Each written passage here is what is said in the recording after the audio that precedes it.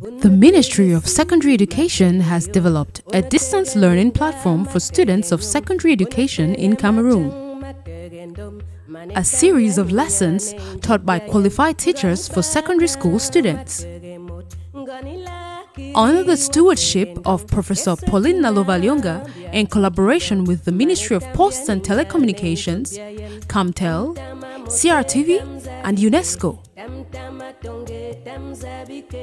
We are introducing distance learning as another teaching and learning method which is different from the traditional classroom setting that you are all used to. In the distance education mode, you are not with the teacher in person, so take your time, relax, listen to the teacher, take down notes and visit the following links for any questions or answers to your questions. Take it in your stride. This is Cameroon's solution to COVID-19 and beyond. Professor Nalovalyonga, Minister of Secondary Education. Welcome to our lesson for Upper Science Biology. I am Banboye Frederick, your online biology teacher. Our lesson for today, we shall be looking at the mechanisms of asexual reproduction in animals. This is the plan that we shall follow throughout this lesson. After we look at the objectives of this lesson, we shall look at the previous knowledge, what we require, so that it should enhance our understanding of this lesson.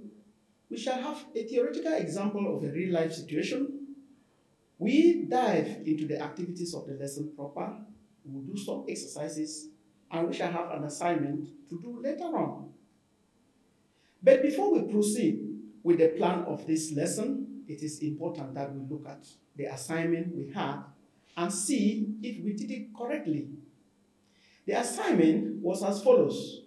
We were asked to differentiate with examples between parthenogenesis and parthenocopy. These are terms we have seen in the previous lesson, and we are still going to see them again. In that assignment, the plausible response could have been as follows. When I say plausible, it implies that you could still do it otherwise, but the key facts would be as follows. For parthenogenesis, it occurs in some animals and mostly invertebrates. In this process, the development is from an unfertilized egg, meaning that there is no fusion of gametes, and this could be haploid or diploid. And this is usually caused by the lack of males within a species. This process, however, can be induced maybe by harsh environmental conditions such as high temperature, ultraviolet radiations, or it could be natural. And the examples that we have which are common in our environment include the aphids, the drones in honeybees, we have snakes, we have shark, and we have some lizards. Not all lizards do undergo parthenogenesis. Here is an example of an organism that undergoes parthenogenesis, and this example is the honeybee. So we see that we have a diploid female bee, and this bee produces eggs by meiosis, implying that the eggs that are so formed will be haploid.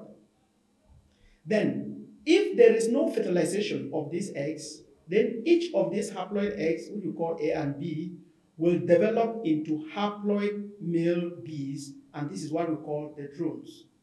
Since these drones are haploid, they themselves will be sterile. They will not be able to produce gametes because they are not diploid. We are going to look further into these aspects as we proceed, because we shall be looking at the mechanism of asexual reproduction in animals. To continue, the other term, which was parthenocopy, is similar to parthenogenesis, but for parthenocopy, this is the development of fruits without pollination and fertilization. So, parthenogenesis takes place in animals, while parthenocopy takes place in plants. So, this occurs naturally, or it can be artificially induced by man. You can do as you like to obtain what you want. And the fruits which are formed from this process They do not produce seeds. They may equally not produce flowers at all. And an example we have in our environment is the cucumber. We also have watermelon, implying that if you buy your cucumbers or watermelon and you slice them, you may see them having seeds, or you may not see them having seeds. And as a biology student, you will be able to explain why some cucumbers will have seeds and why others may not have seeds, because it results from the way in which they were formed. Here are examples of those seedless fruits of cucumber and the watermelon. So when you look here, you discover that this is the tissue. You can see the meristematic tissue here. There is no seed inside. So the ones that develop by normal sexual reproduction, you will see seeds located inside. So these ones result from parthenocarpy.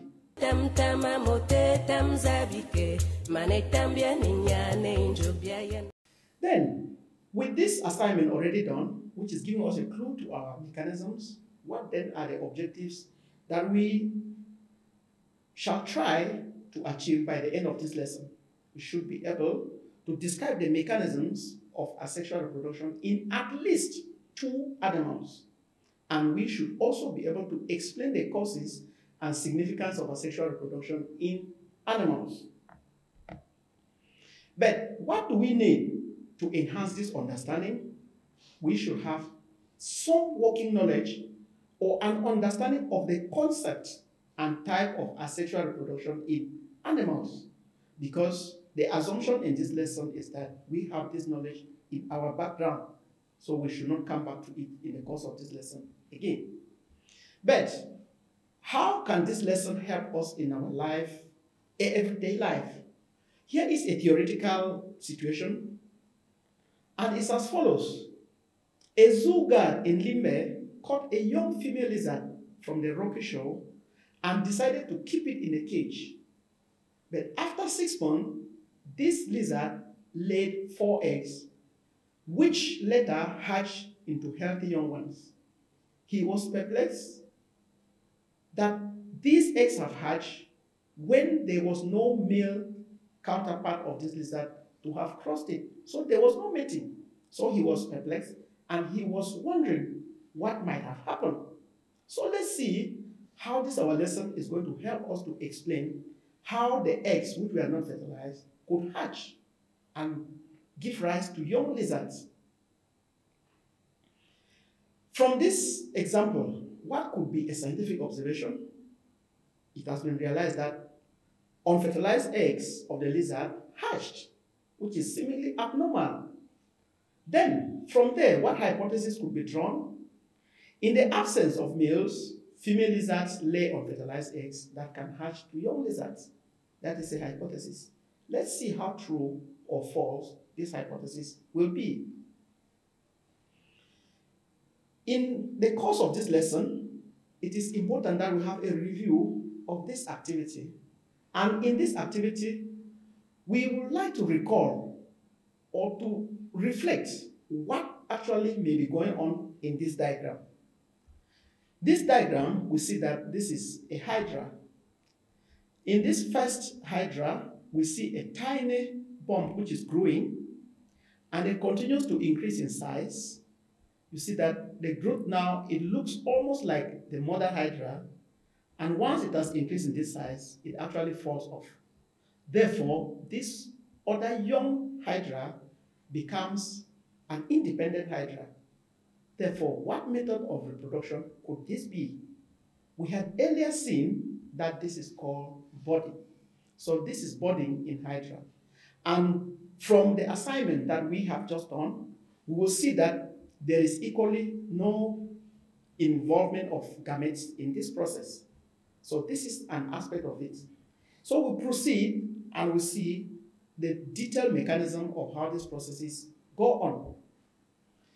The various types that we had seen, and which we will still look further, of asexual reproduction could include binary fission, like in amoeba, budding, like we have just seen in hydra, fragmentation, we have parthenogenesis, which we earlier talked on in our assignment, And with these and many more, what then could be the mechanism of this asexual reproduction? We mean that what actually happens? We have seen that it requires only one parent, like we saw with the hydra, and the offspring that is so produced is the exact copy of the parent. And when many of those offspring are produced, we call that group of offsprings the clone, because they are all the same. The genetic makeup is the same. And usually, these offspring are always of the same sex, because there was no fusion of gametes, implying that if they had been formed from a male organism, all would be males. If female, all would be females. But there is a technical aspect in this, as we are going to see in a short while, that the males are not involved. But we are going to see that mechanism and will explain what actually is happening. In this situation, we see that there is no evolution of species, because evolution would have involved a change of genetic material. And this also takes relatively a very short period of time for so many hundreds of offsprings to be produced. If we take binary fission as our example, or the first example, we see that this is so-called bi means two. And this takes place in single-cell organisms such as amoeba, Paramecium polyplana. During binary fission, these cells, which we call mother cells, they reproduce asexually. And this is done by the cells simply dividing into two equal halves. And this is called bi. The BI stands for two, binary fission.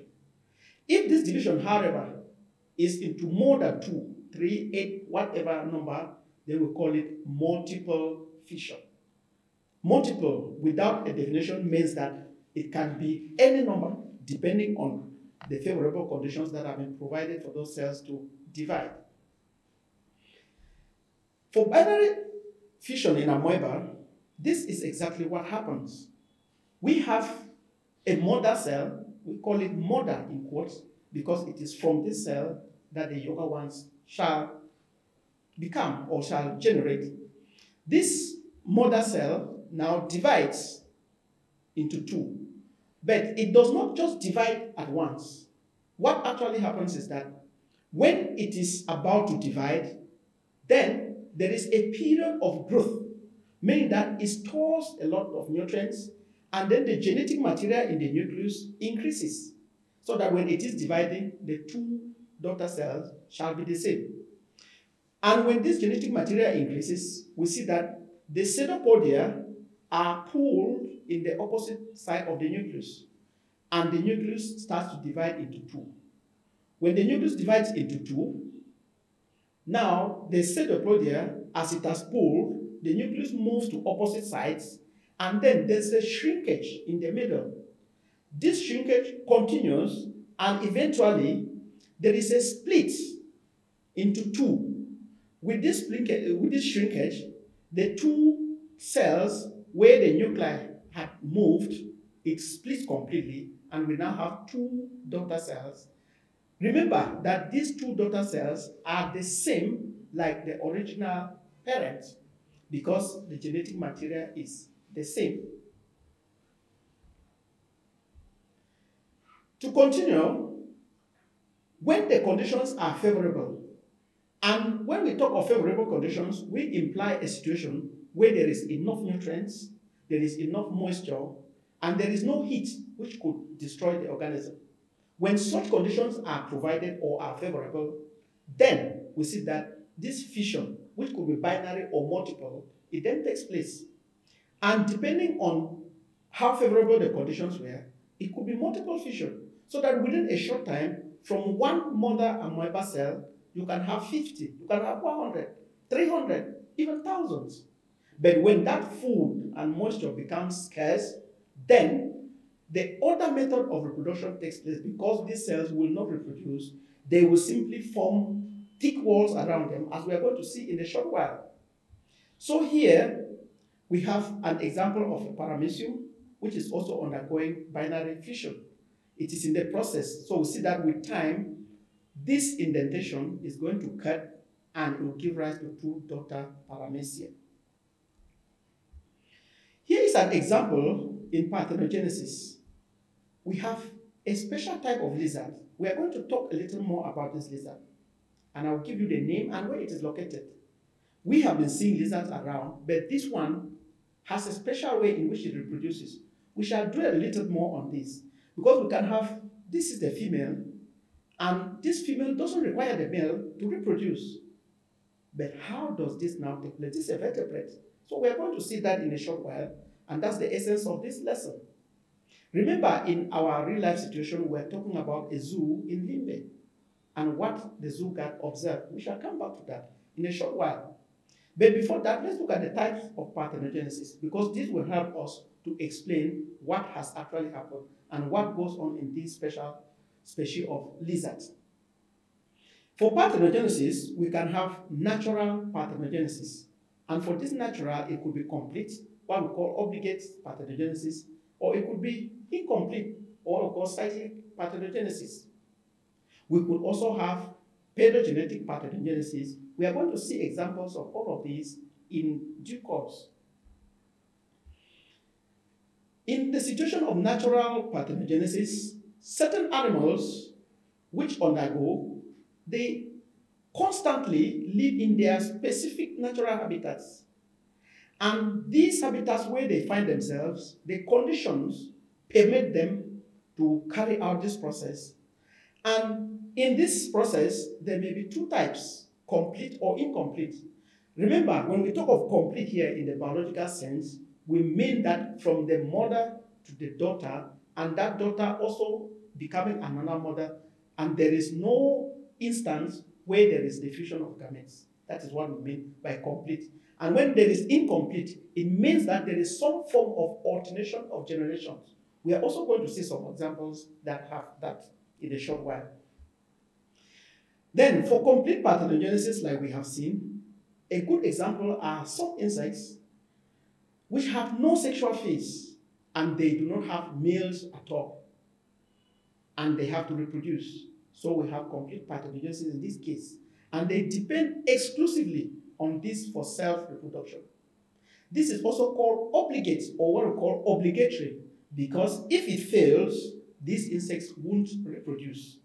And in so doing, it will imply that with time, that species will become extinct. Therefore, what happens? Some of the examples where we have this obligate parthenogenesis are in rotifers, or what we call sponges. In this special sponge, we call the deloid rotifers, the females reproduce exclusively by parthenogenesis, no males. And then in monogonous rotifers, females can alternate between sexual and asexual reproduction, implying that in monogonous there is a male. So when we talk of sexual, it now implies the fusion of gametes. Then, for Caucasian rock lizard, remember we had talked about the lizard, the Caucasian rock lizard. This lizard from the Caucasian region in the Soviet Union, that's in Russia, reproduces only by parthenogenesis. And this is always producing females in the process. There are no males at all. That is why I earlier said that this was a special species of lizard. Then, in incomplete or partial or cyclic parthenogenesis, the life cycle is often found in certain insects. And in these insects, there are two generations. There is the sexual phase of the reproduction, and then there is the asexual. And in this sexual and parthenogenetic generations, both alternate with each other before a life cycle is complete. So it's a form of alternation of generation. We are also going to look detailedly in alternation of generation, where we shall explore all the four forms, and then we'll see why each occurs, where it occurs. For the diploid eggs, these ones will produce the females, but the unfertilized eggs will produce the males. Therefore, in aphids, which is a very common and good example which we have around, many successive generations of females will develop from unfertilized eggs. And this will take place when the conditions are warm. like maybe in the dry season, in our own case. And if it is in the European setup where you have some winter, summer, and autumn and spring, this will be in summer, where you have both sexes will be formed. And by so doing, like we are going to see in a short while, because we'll look at the detailed life cycle of this aphid, it implies that climatic conditions affect the way the aphids reproduce. For females, during these warm conditions, they will mate with the males and then they will lay fertilized eggs. And these fertilized eggs have the ability to resist and go through the cool winter conditions, so that when winter is over, they can then hatch into females the next spring. That's when the conditions have become warmer. We also have another example in honeybee. This is an example here. We see bees around landing on flowers and in hives. But what is special here is that the queen bee in a particular colony is usually fertilized by the drones during what we call the nuptial flight. When they fly into the sky, they mate, and then these male, which we call the drones, they will put in a lot of sperm into this female.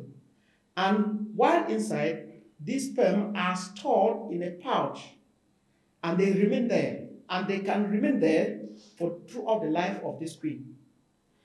They now will return into the hive, and with time, the sperm which have been stored into this pouch, they will keep migrating one after the other with time to fertilize the eggs that are being produced, implying that this female or the queen will continue to lay eggs for a very long period of time without going out for the nuptial flight. But what then actually happens is that we have a queen which is diploid, and then we have worker bees which are also diploid, and we have the drones which are haploid. And these drones, like we studied in social insects, maybe in our earlier classes, they do not produce anything in the hive, but when they have fertilized a queen, they come and their only function is just to be there. They stay and eventually they die, and other drones are formed. So these fertilized eggs actually will develop into females, which are the queen and the workers. And then the unfertilized eggs will form the male, which are the drones, whose only function is to fertilize the queen once in that queen's lifetime. Therefore, parthenogenesis in drones occurs by mitosis, where the gametes are formed by mitosis, implying that the gametes are diploid. In this example, we have broken it down so that we can see what actually happens in the life cycle of the honeybee. We have the queen, which is diploid, the drone, which is haploid, and then meiosis will occur in the queen to produce haploid eggs. We will not have meiosis in the drone, but mitosis to produce haploid sperm, since there's no division or reduction of the genetic material. Then, when fertilization occurs, the male larvae, where there is no fertilization, will form the drones, and where there is fertilization, the larvae will either be the queen or the workers, and these will be diploid. We also have an example in birds where all the chicks produced from unfertilized eggs are males, and these may be fertile as adults. And if they are fertile, it will imply that all the sperm that are formed by mitosis, imply that there is no reduction in the chromosome number. These are some of the examples, as we shall see in a short while, and in subsequent lessons. For diploid parthenogenesis, the young will develop from unfertilized diploid eggs, implying that they will develop and mature to be diploid. And the types here, we include amniotic parthenogenesis, and during this, the oogenesis, that's the development of the egg, takes place. There is meiosis 1, which does not occur, but meiosis 2 occurs. And in so doing, such eggs are diploid and then develop into new individuals without fertilization. So, when this occurs, as we have in weevils, and also in longhorn grasshoppers, the offspring will continue to be diploid, but it doesn't imply that there was fertilization. Then in meiotic parthenogenesis, the eggs develop by meiosis 1 and meiosis 2, but all the stages, the chromosome number doubles and the diploid number resolves, meaning that after the chromosome number have reduced in meiosis 1 and meiosis 2 to haploid, they still replicate again to become diploid. So this is called meiotic parthenogenesis, and such eggs will develop into diploid individuals. We also have another example of pathogenic parthenogenesis here, where the larvae of some insects lay eggs which develop parthenogenetically into new generation of larvae. This is an example. We see a larva here. See that if you look keenly here, let me shift the cursor, you see that these are the young ones, and the young ones have the same genetic makeup like this mother. But normally, we know that in insects, larvae do not reproduce because the larva is supposed to change into a pupa if it is complete metamorphosis, and then to an adult, and it is the adult that lays eggs. But in this special process, you have larvae here that are able to give rise to the young ones. So we actually see that parthenogenesis is a special form of reproduction. This is another example of the whiptail lizard. And in this whiptail lizard, all of them are females. And what happens is that they do not have males in this species at all. When they are to reproduce, you can see some, if you just observe, you may think that they are mating, but there's actually no copulation. What happens is that one of the lizards, the one which is mounting on top, it plays the role of a male, and when it mounts, the one which is below plays the role of a female, but there is no exchange of gametes. What happens is the liberation of some hormones, which is called like the pheromones, which sends out a scent, and when this male-like, in quotes, mounts, it produces the pheromones, which now cause the female, which is below, to react. Its body reacts as if it is a female, and then the eggs, which are inside, they begin to develop further. And when they are developing, they will give rise to young ones. Those eggs will hatch. And in the same cycle, when it finishes, the one which was below also mounts the one which was above, and then the same reaction happens. So there's some sort of pheromones that cause a sensation which lead to the development of eggs without actually fertilization, because all of them are females. There is no sperm involved. Then, like we explained in this whiptail lizard, you see that it is so special because some of them can parasitize males from closely related species. Parasitize here is in quotes. It is not a parasite, but implying that they will be acting in related species as if they are males, but they are not males. That is what it means. And also, if they are only within their own species, some of them may decide to play dominant roles, claiming to be only males and do not allowing themselves to be mounted so that their own eggs also develop. So parasitize here is contextual in this sense. Also, in artificial parthenogenesis, this could be performed in the laboratory using chemicals or temperature changes. And we have had a lot of experiments, maybe by pricking, or like in frog eggs with a needle, and some of them could develop, like in the example that was carried out by Jack Liu. But these studies have not been carried out in humans because of ethical reasons. We also have induction of parthenogenesis. This is happening in the lab where you want to actually do it yourself. So we see that the temperature range for it goes between 0 to 10 degrees Celsius to 30 degrees Celsius and may induce parthenogenesis in eggs of a number of organisms. There could also be electrical shock, which could make the eggs to develop without fertilization, or application of UV light, ultraviolet rays to those eggs. For chemicals, chloroform, we have hypotonic or hypotonic seawater, and many other chemicals in the lab could be used. These are experiments that you would be expected to carry out so that you also discover a number of issues in the biological field. But what is the significance of this parthenogenesis? It is a means for the determination of sex in honeybees and a supposed chromosome theory of inheritance, and it is the most simple, stable, and easy process of reproduction.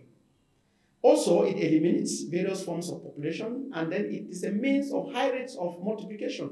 This, therefore, could be used in the production of microbes that could be used to produce vaccines or medicines for humans and animals.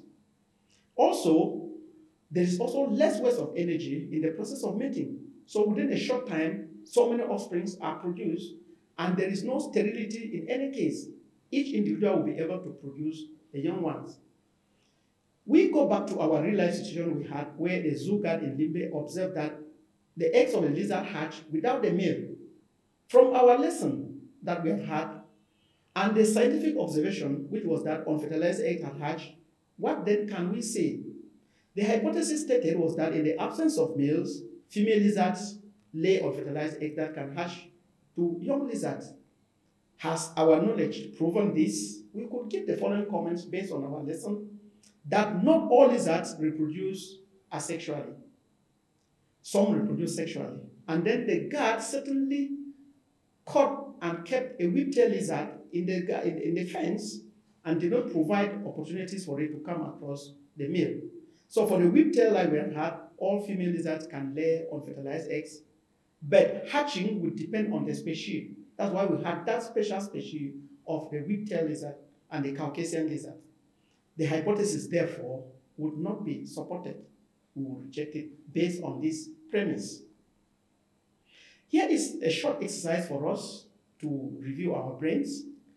If you were given a gene and told that it is a cure for COVID-19 and asked to multiply in a small macroorganism, when we say small macro, it means that it is small, tiny, but made up of many cells, then what will you do in relation to parthenogenesis?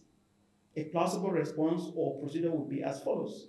You could inoculate the genome of the aphids into the aphids, since aphids multiply faster, and they are also tiny. Then you realize that within a very short time, their life cycle they would have been able to reproduce so many aphids by parthenogenesis. And as the young ones are in large numbers, you would then extract that gene and use it in the production of your drug. That is how it could be used, using the knowledge of parthenogenesis. With this, it is important that we take home something that we can do later on and do further findings. And the question would be as follows. For you to give one reason in each case to answer the following questions with one reason. One, which method of reproduction produces identical offspring and is most successful in a stable environment? We have the four alternatives of asexual, sexual, conjugation, and inbreeding. We also have the second, which is, which of the following statements is false? We have budding is a method of sexual reproduction, fragmentation is a method of asexual reproduction, parthenogenesis produces diverse offspring, and binary fission is a method of asexual reproduction.